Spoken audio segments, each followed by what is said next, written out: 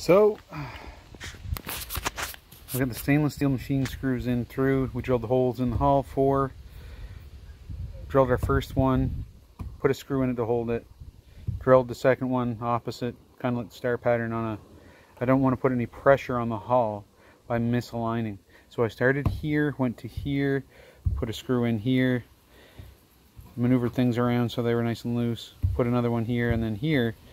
And I'm trying to take as much of the pressure off the inside as I can. We've gel coated the holes and then installed well nuts. So these well nuts are going to keep water from coming in.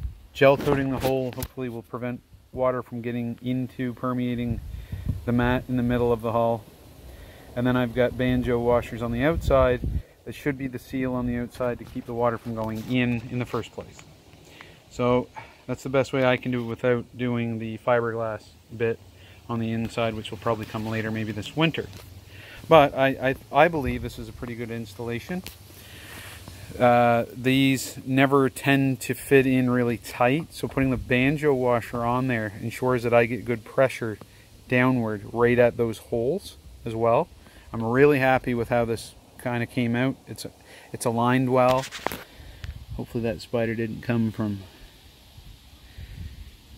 Tennessee. Who knows? Anyway, so it's installed. Everything's good. I'm happy. I have a compass now for Graham and Ann. Yay.